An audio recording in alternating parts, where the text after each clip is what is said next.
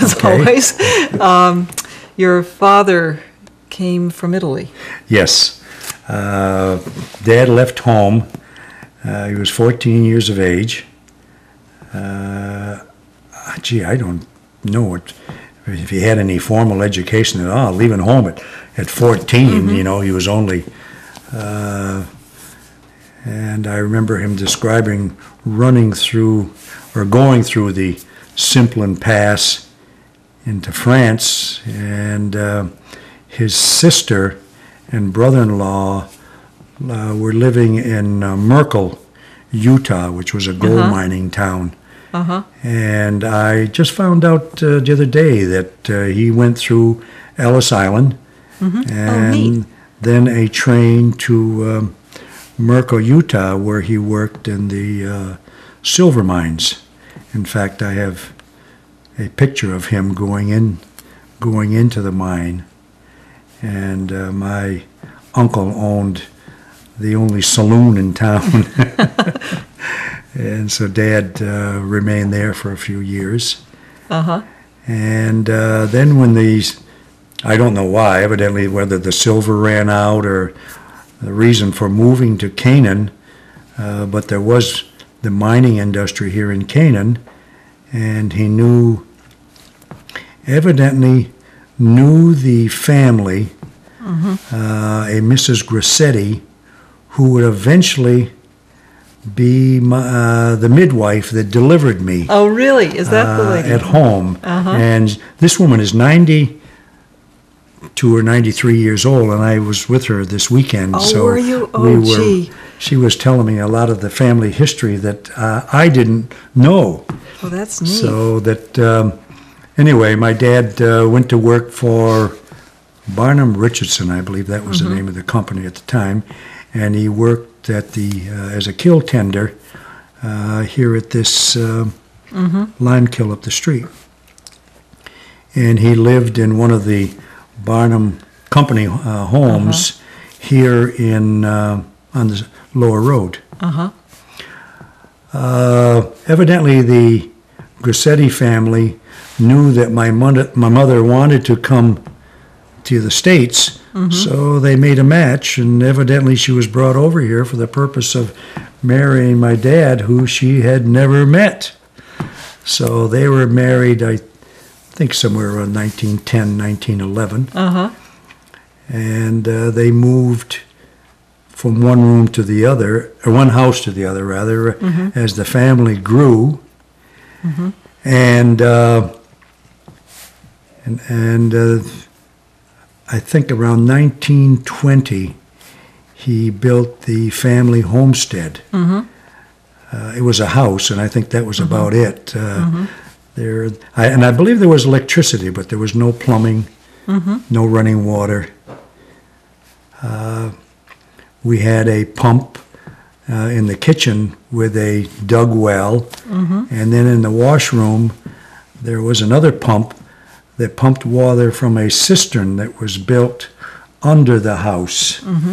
In fact, he built a couple of cisterns because we had 2 cows and a couple of pigs and chickens, and we needed water, so he built a cistern and was gravity fed into the cow barn. Oh, neat. So they had plenty of water. It was all rainwater. It was all rainwater, of course. And this was probably what we might consider a humble beginning, but I think at the time it was considered that he was doing pretty well. Well, I was going to ask you about how many of the Italian families were able in the early days to get property of their own and set up homes like that. I really don't think there were very many at the time were building their home at that time. I know that I remember several others being built. Ned DeLone's house next door, the Demolino bungalow. Mrs. Zucco, who was more or less she was the leader of most of the Italians in that little area that we referred to as Rose Hill.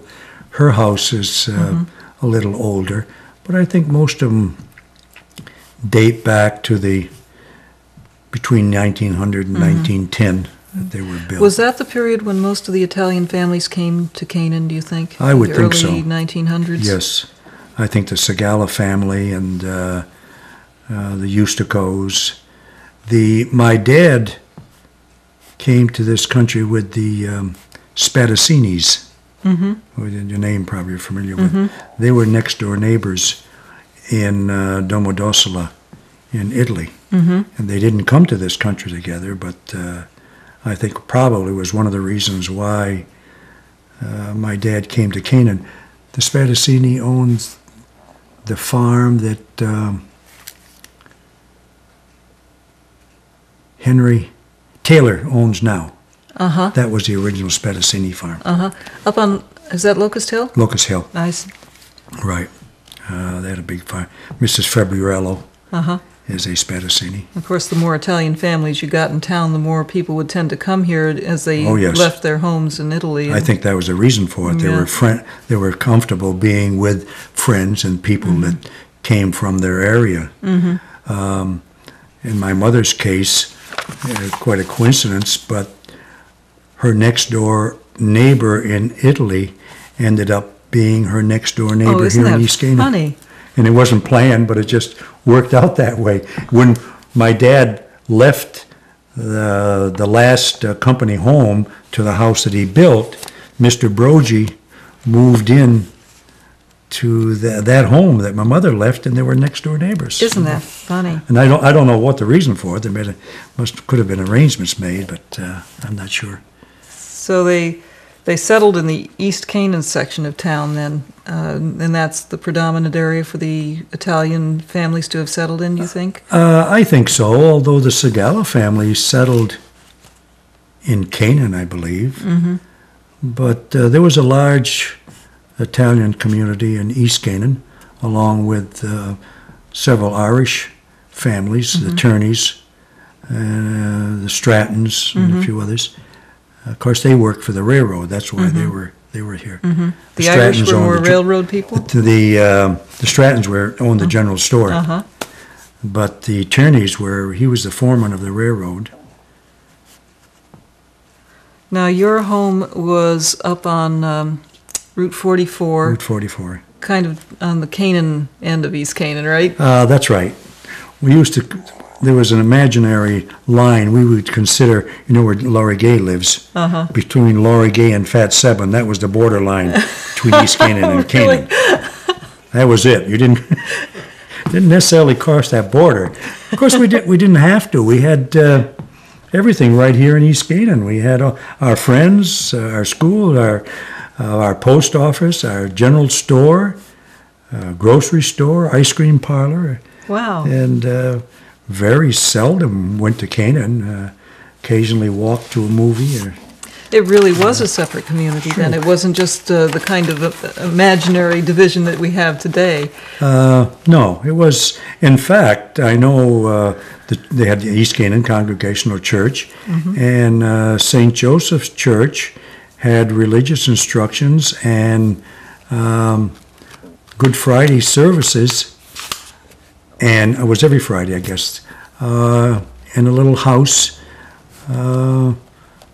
It's torn down now. In fact, we lived in it for a short time, I understand, going up towards the gravel pit.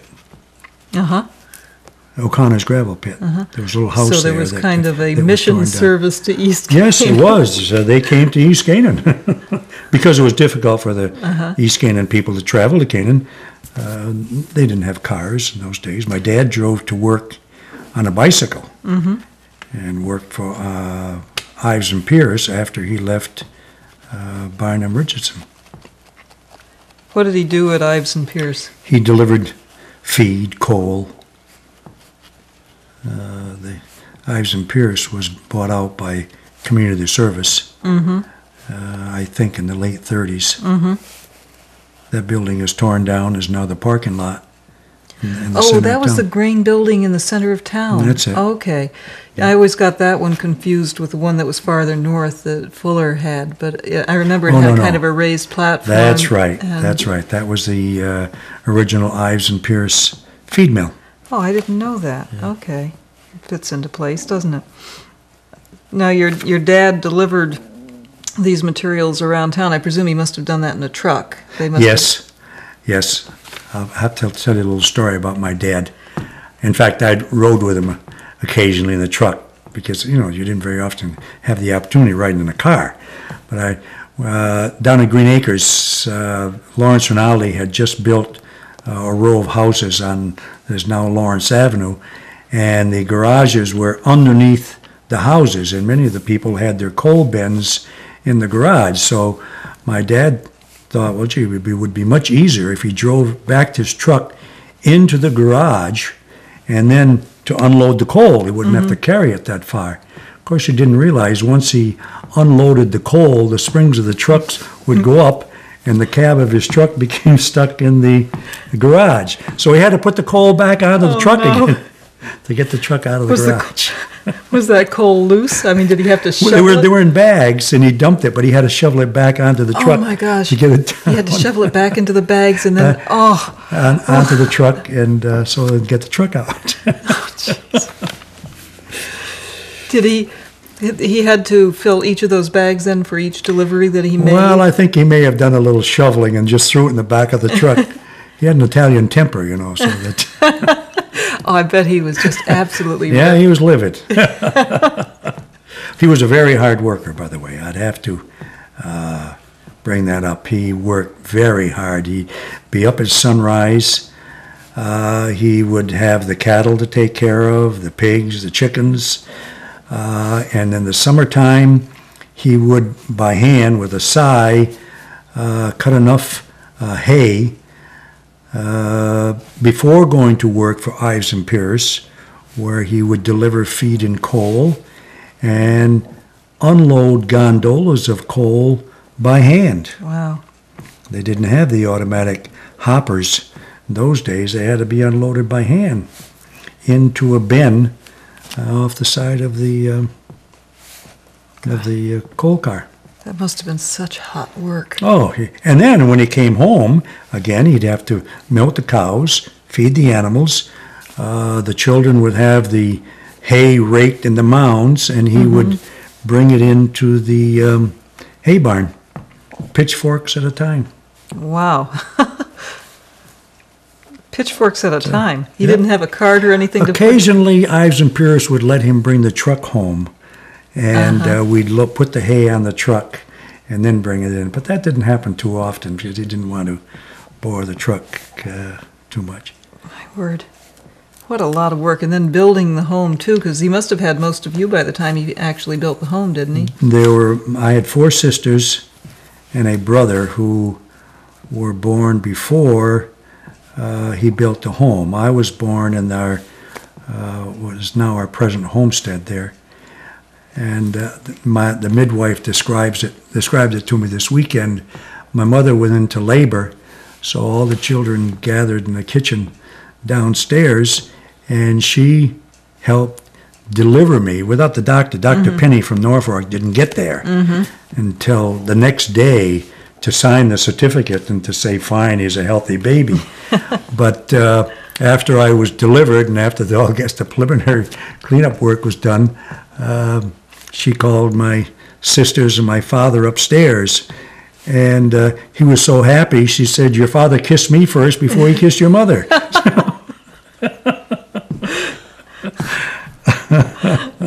You say your sisters and your father, your brother, didn't live then? They were alive at that time. Yes, I was the last one that was born, and I was born at that family home. I don't think any of them. They're all the children at the time were all born home. I would imagine. No, I was thinking about your brother. Was he? He was born at home, but I believe it was the house across the street. But he only lived 3 or 4 months. Yeah, he was. And most of the ladies at that time didn't have the benefit of medical attention. I think very few ever saw a doctor unless there was a real problem. And as I say, even at my delivery, the doctor came the following day to sign then only to sign the certificate. Coming and going, no The doctors. girls were tough. Yeah. And the men were too, they had to be. They must have been to work that way, and your poor mother dealing with all of those kids in a home without a washing machine. Always washed the clothes by hand. In fact, I still have the copper tub that I'm using my mother used to boil the clothes in when she washed them on an old kerosene stove. Wow. My mother tells about, doing clothes by hand when we were kids. We tend to forget how recently, I like to think of it as recently, that sort of thing was still going on. Yeah. Mom always talks about cars being put up on blocks in the winter. Always put the car away in the wintertime, sure. I know one problem was the defroster. You didn't have a defroster. Oh, I never thought of that. So if it was cold, you couldn't see. So they had put a can on the dash, rub it with onions to keep it from freezing, have a layer of onions in it. Oh, I don't believe it. So they tried everything to keep the windshield clear, otherwise you just couldn't see. Oh, that's amazing. I never thought about that. That's one of the problems we had. And, of course, no snow tires or anything like that. No, that was before defrosters and snow tires. And probably before antifreeze, because I think they used straight alcohol. Oh, crazy. Of course, the Italians wouldn't have any problem with alcohol because most of them made their own home brew, so there's plenty of it around. Not the kind you want to put in your car, though. Well, it came out almost as straight alcohol. I can remember it would be 160 proof as it would come out of the still. That's enough to kill you. 160 is almost 100 proof. Yeah, 200 proof is 100%. Yeah. My word. Sure. That'd be enough to put you in the hospital. That would be another little project my father would have. They have to make their own wine. We had a huge barrel in the basement where the wine, we'd all have to go in and stomp on the wine. That used to be a wonderful time, take shoes off and go in and pedal in the big wine barrel. Oh, that's amazing. My dad, Ned DeLone, had a cider mill. So everybody had a couple of barrels of cider. Which got pretty hard, I suspect. It sure did. Where did you get the grapes for the wine?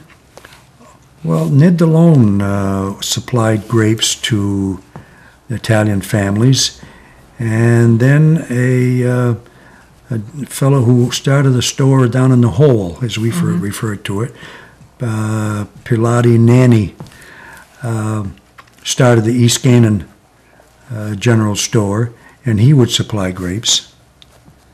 They were locally grown then? Oh, no. They would be near. They had to be very careful. They had to have the right mixture. New York State grapes, California grapes, to make the right wine. You just couldn't use the same local grapes. Some local grapes were used, but not too many. So they would purchase grapes then? They would purchase grapes. This is a funny question, but how many grapes does it take to make a barrel of wine? Oh, I have no idea, but I do know that we would buy grapes, not by the bag, but by the ton. It would be a half a ton or a ton of grapes. And so there would be a lot of grapes you'd have to buy to fill this huge barrel. The barrel was probably 10 or 12 feet deep. Wow. And 3 or 4 feet around. In fact, I think it was put together in the cellar because we'd never get it through the cellar. Wow. And we had to dismantle it, I remember, to take it out of the cellar after my parents passed away, and we put in a heating system, and so you can't make home brew and wine and have a heating system because your cellar has to be cold. So that came first. We had to keep our priorities straight. That's right. You had your salami and your sausage in the cellar, and you couldn't very well have heat down there because the mold wouldn't form. And so that was really like a small store in your own cellar. You had your homemade brew and your homemade sausages and everything.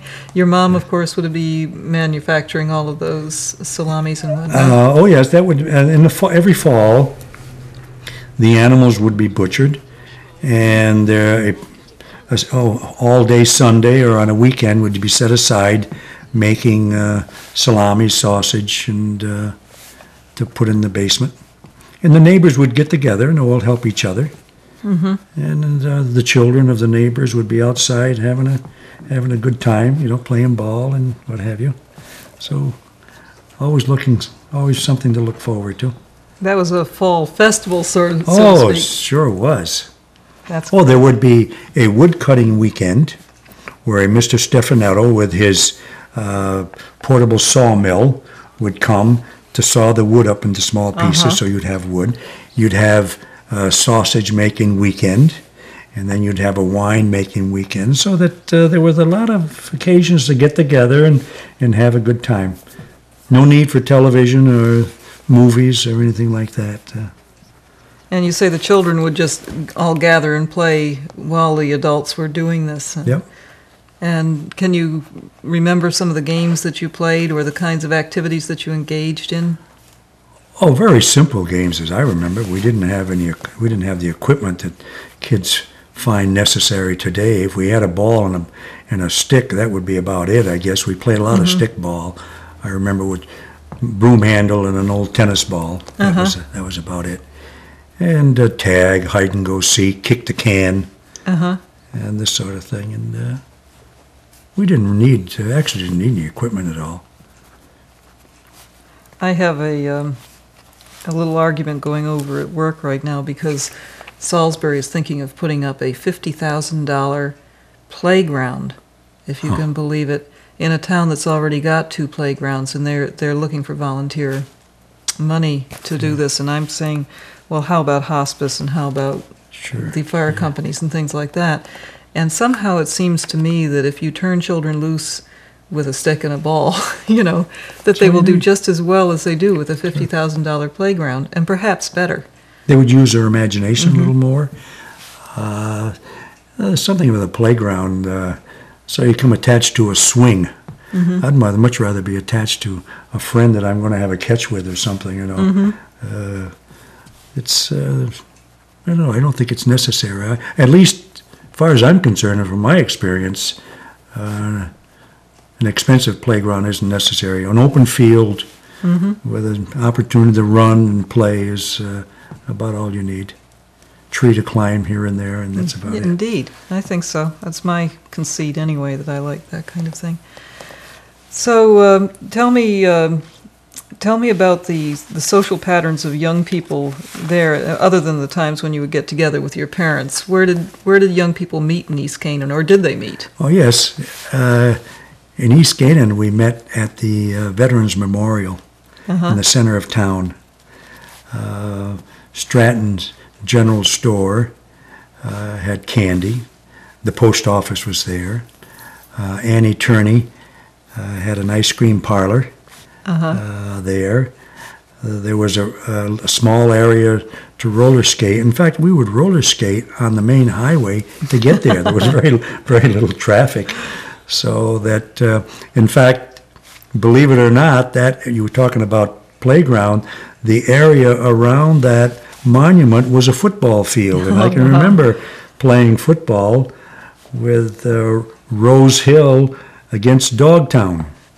Or Allendale against Cinder Valley, each section had its little.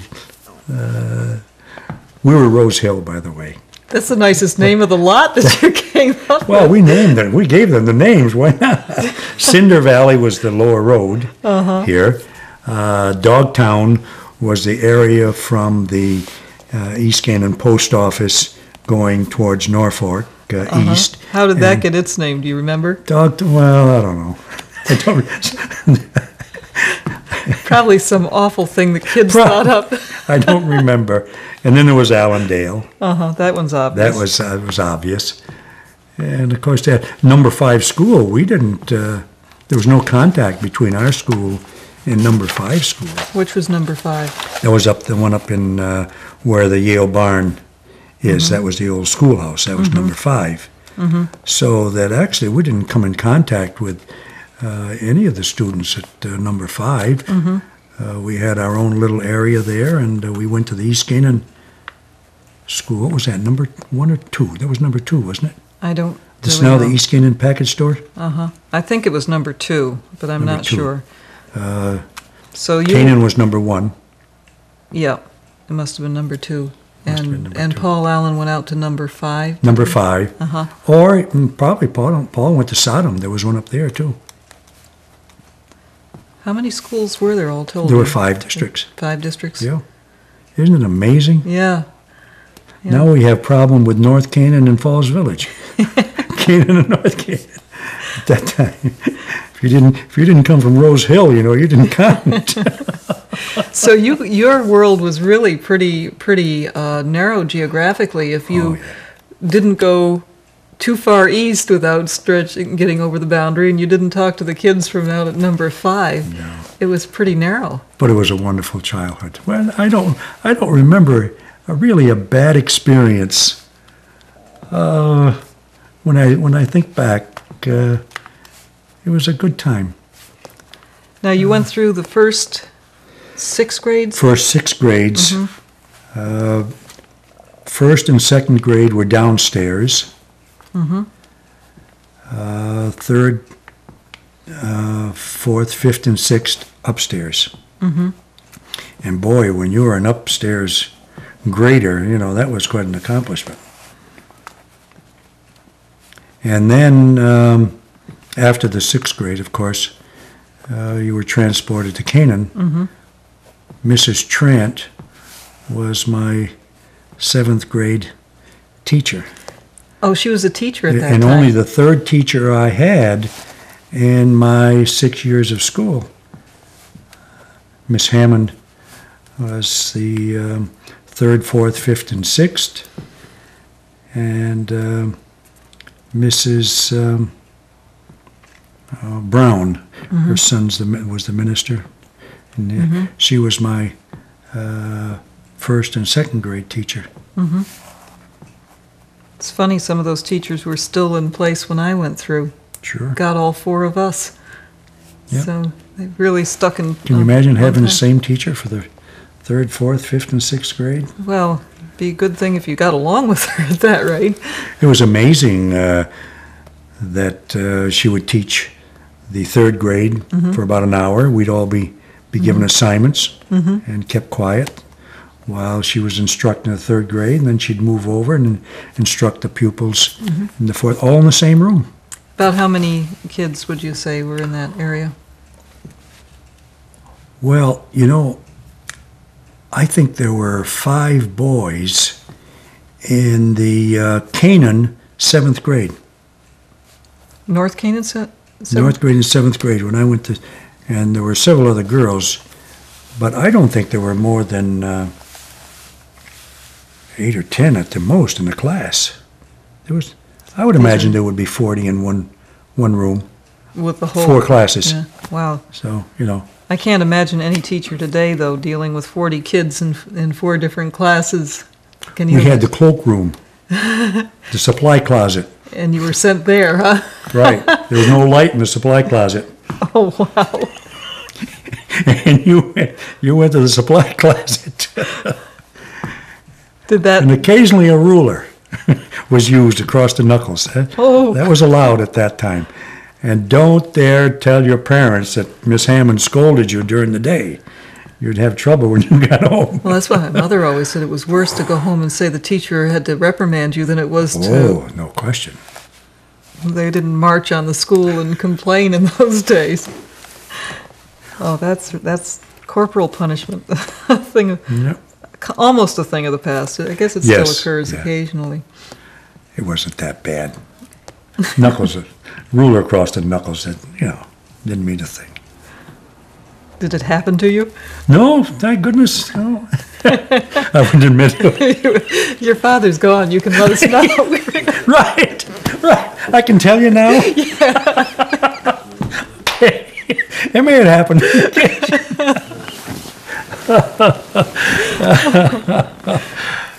How did you get into the Canaan school when you graduated from 6th grade and started going into town? What kind of transport? By did the they have? time I went to 7th grade, there was a bus.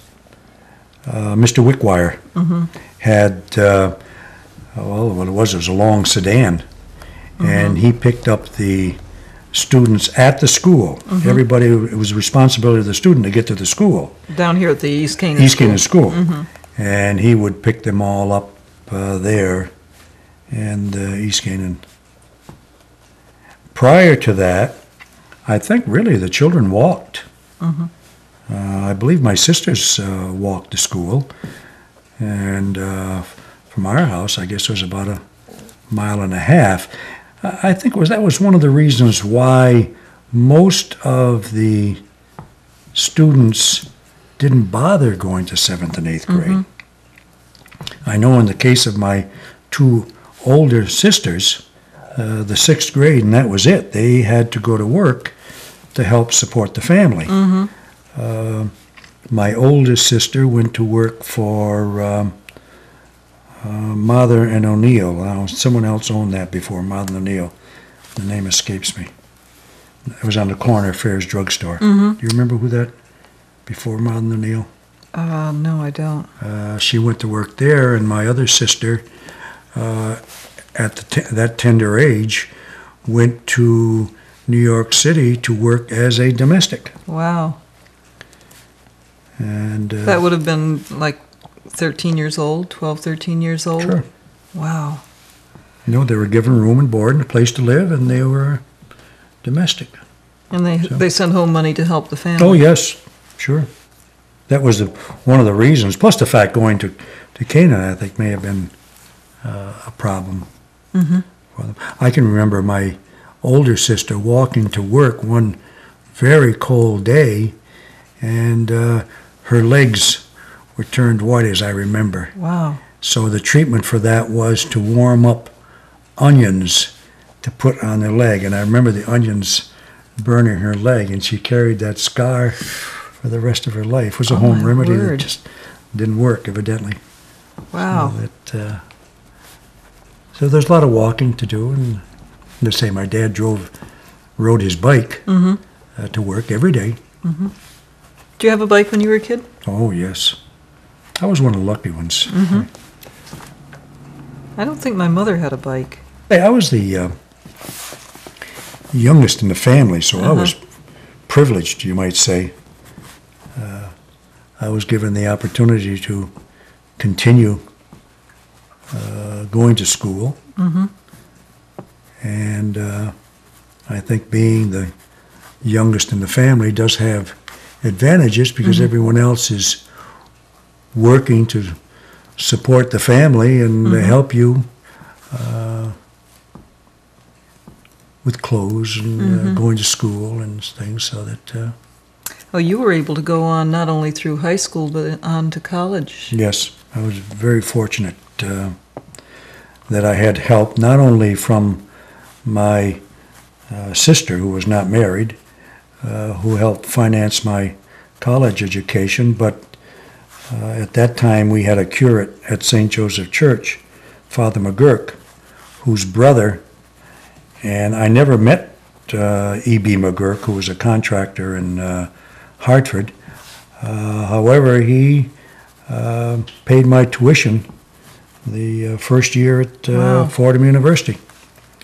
Of course, it was Father McGurk's recommendation, but I thought it was very charitable of him to, help someone he had never met. And never did meet. And never did meet. No, I never met the gentleman. And I had a job at the bookstore in the university, and that they financed 2 years of my education. Then the third year, my sister paid, and I figured, well, that was it. I wasn't going to obligate them to any more. So you went to I went to 3 work years.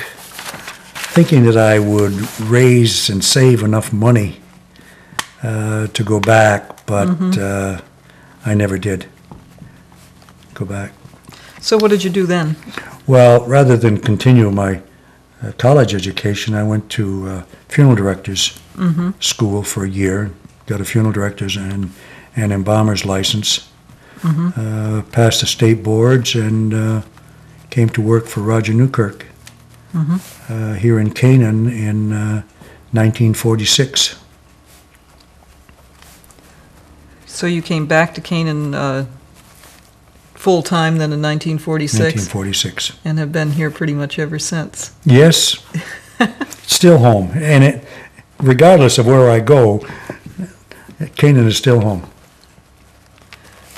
Now, that's a long time in that position in one little community where you grew up and all your friends lived. What was that like for you, being here? When you live in paradise, Kathy, why move? You know? Yeah. Well, I just enjoyed it here because, we made a lot of friends growing up together. We were all more or less in the same boat. We all at the same level. We understood each other, had the same problems, and the friendships were very strong. And we were more than friends, probably. We were all one big family. I don't remember any arguments between neighbors that I can remember. Everybody seemed to get along so well, helping each other. I think that was you probably wouldn't have an argument with anybody because you'd lose some help somewhere along the line, but I think everybody seemed to get along. Yeah. I know my mother had very close friends that she visited with quite often and spend the afternoons with, and they all got along very well. Now, your mom came from Italy, so did your dad. I presume Italian was the primary language at home. Oh, yes. We always spoke Italian at home. And my mother took me back to Italy when I was 5 or 6 years old. In fact, I went to kindergarten in Italy. And when I came back to this country, I couldn't speak English. I went to first grade with a real handicap. But after my mom died, my dad, who worked every day and had to speak English, and my sisters, English became the language of the household. And in fact, today I remember very little of the Italian, unfortunately. If I can understand Italian, if someone speaks slowly, but I can't speak Italian anymore. I had a problem with my English. Not so anyone would notice. Now, that must have meant if your mother didn't learn English, that she was pretty much confined to her own ethnic community. Was that the norm for the Italian families, particularly the women? I think it was the norm for women her age. The younger Italian women learned English and took an active part in the community. I know one of the little problems that I had when I was going to school was that my mother didn't go to PTA. But I understood why she couldn't go to PTA. But I felt some of the other students were represented, their parents were going to the PTA, and they were able to express themselves and speak up. And I know my mother couldn't do that, so that she didn't attend a PTA, and that was a little bit of a problem for me. You know? Did you feel a little isolated because I did. of that? I think I did. I remember that. And I've spoken to other people my age, and they said the same thing, that they, not necessarily embarrassed, but they felt a little shortchanged because their parents couldn't speak English. And they didn't want to speak Italian. They were embarrassed because they had to speak Italian. And English was the language that we were supposed to learn and that we were supposed to use as long as we were in this country. You never felt any particular prejudice in this town, though? I think I've heard you say. No, fortunately, I never did. And however, I heard about individuals feeling that they felt prejudiced against, but there were different. Well, you would hear, well, gee, they don't hire Italians at the power company, or. But I never. I think I was helped by local people more than even some of the Italian families. Alan Fuller, Fred Hall, Dr. Farnham. They offered me work, good advice when I needed it, and I think they helped me. And I appreciate it, even to this day. My first job was the drugstore, so I got my education in Farnham's drugstore. Then I proceeded. No, was your dad ahead of me in Fuller Hardware? Dad was there after the war. Bob, after. Yeah. I was there before your dad. Bob Thompson, I believe, was ahead of me in Fuller Hardware. And then I went to work at Fuller Hardware to work for Fred and Mr. Fuller. I don't know where. Oh, Dad was down at Pratt and Whitney before the war. Oh. He worked down there, and then after he came back and had all of us, he settled down and had to make a living. Yeah. So that was his fate after the war. When you were in school, did you ever feel any pressure there other than your mother's lack of involvement in the PTA? I don't think so. No. I think some of the other children did. There may have been a little bit of ill feeling between the students. Occasionally, during an argument in a ball game, you would be called a guinea or a dago or this sort of thing. But I think we understood that it was in the heat of an argument, and it was just an expression that was used. I didn't really feel offended being called a guinea. Occasionally there would be someone that would call you a guinea, and you knew that they meant it. But most of the time there was, oh, you guinea, or you garlic eater or some kind of thing, But I think a lot of it was said in jest, and a lot of it was said under pressure. So it didn't seem to bother me as much. Some people were more sensitive, perhaps, than I might have been. So. Well, I think perhaps you felt better about yourself than other people might have, and that tends to deflect a lot if you feel okay about yourself. To this day, I'm proud of being Italian. Yeah. My children are Italian. Their mother is Irish and German, but my children all only claim to be Italians. Really? That's it. For some reason, I don't know. And what difference does it make? Yeah. But I'm still very proud of my heritage. I figured, well, my parents came from Italy. They worked up from absolutely nothing, and I benefited from it. I didn't work as hard as they did. I never did. So that I appreciate what they went through. I think we're all lucky we didn't have to work as hard as our parents did. God, how they worked. Maybe that's one of our problems today. I don't know. In what way? We don't work anymore. We don't know what manual labor is. We don't appreciate work. Well, I think probably we spend too much time looking for things to be easy. I think probably there's much too much emphasis on how well off we can be, and that doesn't necessarily equate to happiness. But work is so important. In fact, I still have a guilt feeling about not working hard. The word lazarung, which means a lazy one, that's a terrible label, to be a lazarung. There were some people that were lazarungs, and that's terrible, to be lazy. But, I think everybody loved each other. Well, you worked hard enough, heavens knows. You were funeral director, and you were tax collector, and I was an insurance agent for the Knights of Columbus. They were all, and I worked as a guard at the mag plant, but that's because you had a lot of children. You had 4 or 5 mouths to feed, you've got to go to work. But no manual labor, really. No manual. I worked about 2 weeks for a contractor, and I figured this is it. It has to be a better way to earn a living. Well, I think you found it. Let's talk a little bit about your work career. Your primary job was, of course, at the funeral home. Yes. And I think I've heard you say along the line that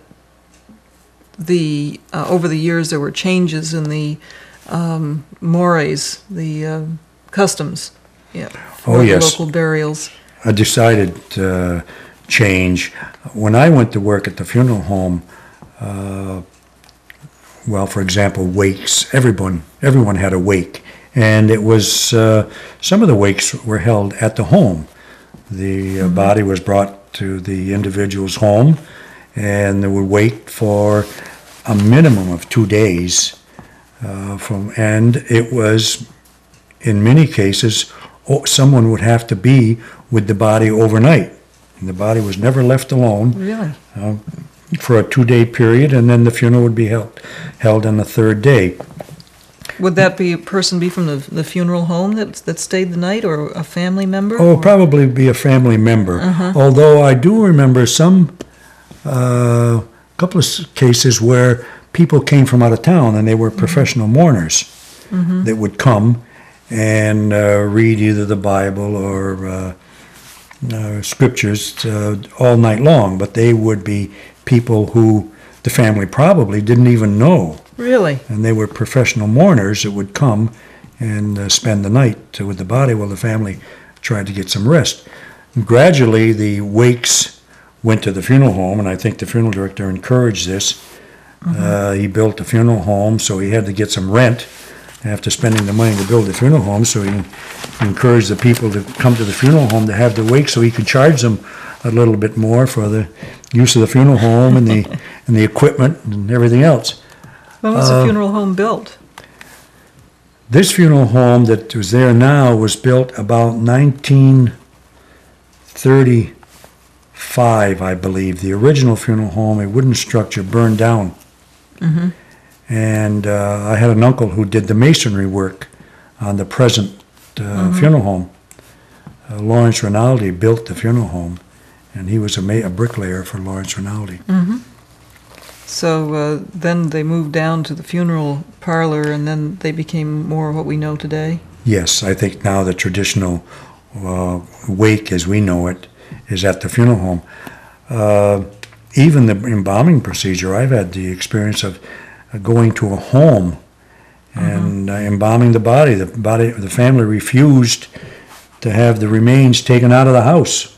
So the body would have to be embalmed in the house, encased in a casket, a wake held, and the funeral held right at the home. Wow. Before going to the cemetery. That must have been so difficult to It was very perform difficult. in the home. Very difficult. Kind of shield them from the you realities. had to move the preparation room, you might say, or the operating room to the person's house. You had suitcases you had to lug in, with instruments and chemicals and everything else. And it was very difficult. Yeah. Thank God they changed that. That can't happen by law anymore, can it? Do they have to remove the body from the premises? It's very possible because the embalming rooms are all state inspected several times a year, and I would assume, yes, that you couldn't have it at home anymore.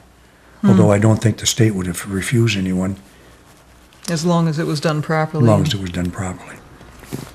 I've been noticing lately, as I do obituaries, that more and more families are now having a memorial service sometime after the disposition of the body has taken place, so that there is, in essence, no real public mourning session. It's and some of them I've been to have been rather uplifting. But what do you think of that process? Do you think that serves the same function as the old funeral, or is that not quite as effective? It all depends on why the family of the deceased individual makes that decision.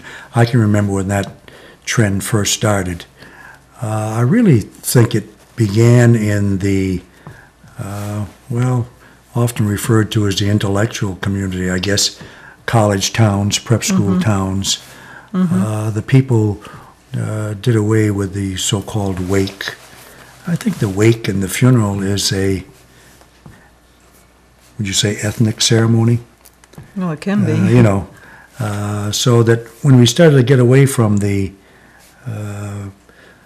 ethnic customs, I think we're moving more towards the no calling hours, memorial service, cremation. It's fine as long as the individual is not doing it to deny what has actually happened. And that I see happens in some cases where the family, once a death takes place, just doesn't want anything to do with the final arrangements. Here, take it out, every service, and that's it. That's my only obligation. And that does happen, and I think that individual makes their own decision because they're not accepting a fact of life, and they may have a little problem getting over the mourning period that is always a difficult one. Even as a funeral director, I don't think the elaborate wake and funeral is necessary. I don't think it's barbaric, but I do think it's a little more basic, and we don't need it. I think a memorial service can be just as comforting and satisfying to the bereaved as the old-fashioned wake used to be. I'm not sure the wake is comforting. It was the toughest part of my father's the visiting hours. It wasn't, I guess, a wake, but that was the hardest part of the whole thing in my mind, to go through that. So, but I also think it was, for us, kind of a definitive process. He was gone. I never really believed it until I walked in there. That's it. And you have to face it at some time. Kathy, you say it was very difficult. And I've had, deaths in my family too, and I have always found it very difficult. So for me, the wake didn't serve as the healing process. There are some people that need this, and that's why I say it's up to the individual on what type of service they have, what type of service they feel would help in the healing process. I don't care for wakes myself when I have to be there with my own members of the family. As a funeral director, I shouldn't be saying this. I should be supporting the wake. But I honestly don't feel that way. If a family wants the traditional wake, fine. As a funeral director, I was very willing to go through that. Yeah. But I think the same way, if someone said, I only want a memorial service, I was never tried to talk them out of it. Yeah. I would do whatever the family felt was in their best interest. Yeah. So. Well, it's certainly a situation that's changing dramatically, and as I said, I do the obituaries every week. So each week I'll run into a variety of different arrangements being made, and I think the hardest one is what appears to me to be the hardest one is when they say no calling hours, all services private, no flowers, and right. There are people outside the family who care too, and. Right. I remember the father of a best friend dying, and it was all private. And even as Jane's best friend, I couldn't go. And I never felt like I had said goodbye to Jim. That's right. You know? And when you see the family for the first time, it's very difficult. What do I say? Do I express my condolences? Do they want to ignore the fact? Do they want to discuss it? It does make it very difficult for friends, true. And the wake did serve that purpose. Yep. Even if they served drinks and food and everything else, and they had a little party, but it did give everyone the opportunity to get together and either laugh or cry or express their emotions. So that the memorial service, I think, does help. And I like the new trend where the family is taking part in the memorial service. I think it's getting back to assuming the responsibilities of accepting death for what it is. You know, it's final, and you might just as well go through it because it's going to happen. Whether you accept it or not. You speak of serving food and drinks and whatnot. Was there a wide diversity in the kind of cultural input that went into funerals in Canaan? Oh, yes. Yes, I can remember going to wakes where the liquor was flowing, the food was being served, and people were staying 12, 1 o'clock. The poor family was serving everyone, you know. Gee. And it would even to the point where you went so far as to have caterers there, My word. either at the wake or the day of the funeral. You'd have to cater to the people who attended the services. My word. I've been to service party. I don't want to call it a party, a reception. But after the funeral at the White Hart Inn, for example, where everyone would be invited to the White Hart for refreshments. So that did give the opportunity for, in a little lighter vein, for people to get together. And some people came long distances. People don't go long distances anymore to attend funerals for some reason. They send a card. Yeah. But in those days, it was important for everyone to get together. Well, that's A interesting. time of gathering.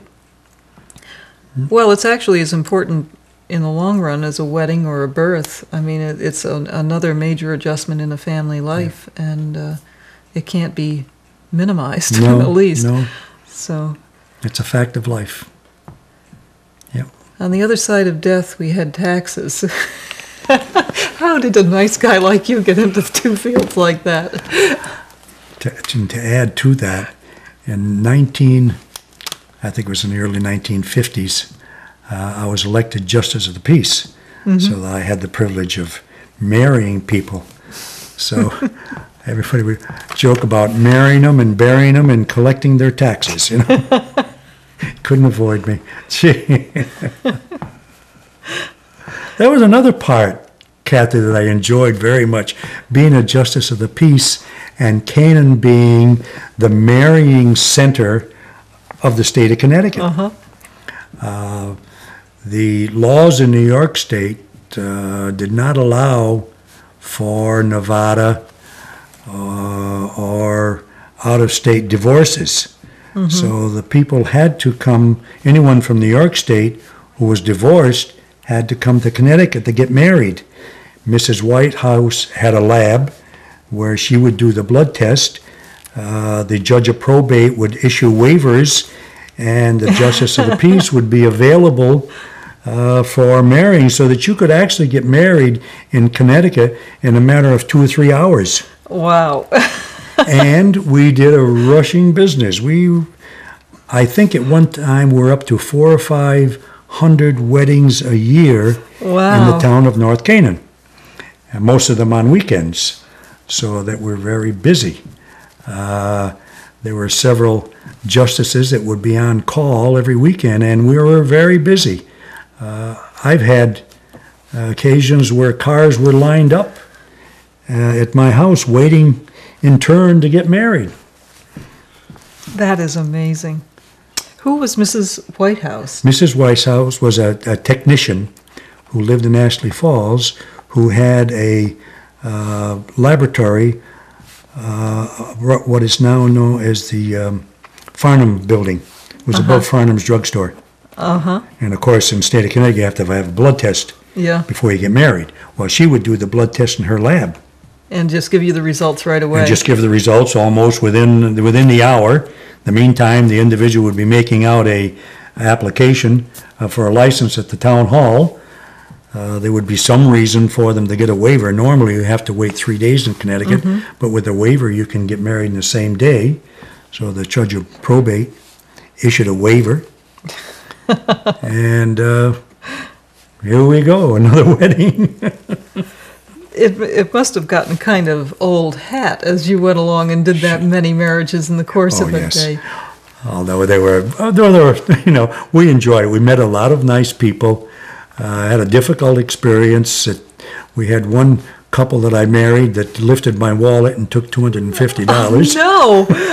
And I know one occasion that a gentleman came in an old pickup truck to my house during the week and said, Judge, did you marry so-and-so this weekend? I said, yes.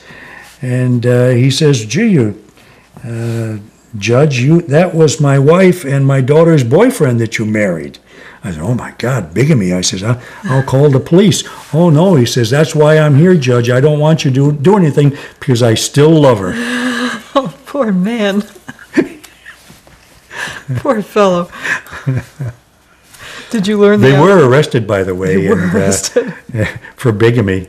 But I had no way of knowing that they were married. They swear to on the marriage license that and in the marriage ceremony, you tell them if there was any reason, legal reason that they should not be united in marriage, that the present ceremony is illegal. Mm-hmm. Mm-hmm. So that covers the justice of the peace. How long were you a JP? How many years? 30. Oh boy, almost 40 years. Wow, that's From got to the be early 50s. That's got to be a lot of until marriages. I became 65. Yes, of course. 10 years ago, New York State changed their marriage laws, and Mrs. White House closed her lab. For a while, we used a lab in West Hartford, but that meant that the couple had to drive to West Hartford, and as long as they were driving to West Hartford, they might just well get married there. Yeah. So that it dwindled down to now. Well, the last few years, all I did was local weddings. Now, and as far as local weddings, I got a lot of satisfaction out of, in some cases, conducting funeral services for someone, and then a year or two later, have the widow or widower call me and say, "Gee, Henry, I'm getting married again. Would you perform the ceremony?" Oh, isn't that nice? And I was so flattered that would happen, and that just happened several times. That I thought, gee, that's wonderful. I get a lot of satisfaction out of that. It's kind of a nice ending to a sad story. Yes, I was so happy that they. From Canaan. So Yes. you were in Canaan at the time he was a senior and graduating? Yep. That was... He's one of those brains. He was too. Was he? Oh, jeez. I remember his report cards. Yeah. They were good, weren't they? They had to. No. Oh, you No. give the impression that he wasn't in my class, but no, he knew what he was talking about most of the time. Well, we were always very smart, but none of us ever studied. And he was never in a position to say anything to any of us. Oh. My mother went to school with him out in Park College, and she used to tell about his 8:30 class that he never got up for. And, Dad's academic career was just exactly like mine. No, we looked up to him, as I remember it. Boy, he's smart, yes. Of course, makes a difference. Everything's relative. Yeah. Kids from East Canaan weren't very smart. Well, the ones you grow up with are never smart. You know that. Well, that's probably it. Yeah.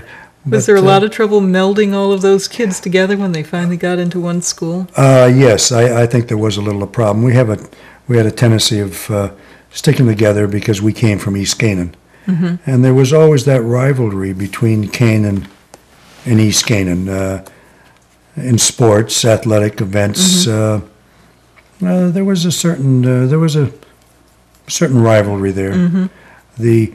I think the students in Canaan were more advanced at that point You think than so? we were. Well, we didn't have the advantage of having a teacher for each class, or even two teachers sometimes for each class, moving from the portables to the main building and this sort of thing. We were in one-room school. I think Miss Hammond did as well as would be expected, trying to teach 4 classes all day long. That was really combat duty, actually. Yeah, it must have been very difficult, and that probably, and then there were some students that we felt were held back, so that she had to keep the level of instructions to the point where she would be teaching the less fortunate students with the more, was it a little more capable. So yes, I do think that we were a little behind the students in Canaan. I don't know if anybody in East Canaan would admit that, but I think it was the truth. Well, they'll all know that you think this shortly. That'll be worse than having your father find out about the knuckles. Yeah, right. Okay. Well, you came into Canaan for the 7th grade, and then finished out the 8th. Now, you did not go to Canaan High, right? Yes, I did one year. You did? Freshman Okay. year. Mr. Richardson was the principal, and we didn't go to regional until our sophomore year. We were the second class to graduate from Housatonic Valley Regional. Okay. And now your dad was in the... Dad graduated in '39 from this school in Canaan. And your mom was in his class? No, she was the first graduating class out of... With Doretta Beaupre and Henry Belter and that group. Yeah, Now, they were 1 year ahead of us. The high school in Canaan was on the top floor, is that correct? Yes. And we didn't have the big fire escapes out front that were there when you saw that were torn down. The only entrance was out back. And up three and flights? Upstairs. It was up the three flight flights, of stairs. Right? Yes, there were 3 flights of stairs. And the 8th grade was a second level. There was the lower level, and then the 7th grade, and the 8th grade was by itself in the corner. Then upstairs on the 3rd floor was the high school. The chemistry lab, physics lab. Some of that was in the basement, too. An old, dirty, dingy, smelly basement. Some of the classes had to be held down there. Really? Sure. I didn't know that. Yeah, some of the science classes were held in the basement. And then if we had any extracurricular activities, stamp club or anything like that, they were also held in the basement after school. So that... How many classrooms were in that building, do you remember? Oh, I don't remember. I can visualize it, but I could count them, I suppose. But no, I don't remember. I can remember being on the 2nd floor, I think. I think 2nd grade. I went through 3rd grade there. The 2nd floor must have been 3rd grade. And the 1st grade was out in the portables, and then 2nd grade, and then 1 flight up for 3rd. And the big windows, I always remember the big windows looking out on the street. Oh, on the street? Yeah. It was a pretty school in its way. It was. And I like the creaky floors. You don't get creaky There floors. were creepy floors. Yeah. Oil soaked. Just think how that thing would have burned had you guys ever been on the 3rd floor. You would have been trapped. No, and there was oil on the floors. That's how they cleaned the floors, just poured oil on them. Can you imagine if they ever caught fire? Wow, just a fire trap. That school was taken down in '54, is that right? Gee, I don't remember that either. I don't remember the date, but I remember when it was taken down and the new school was built.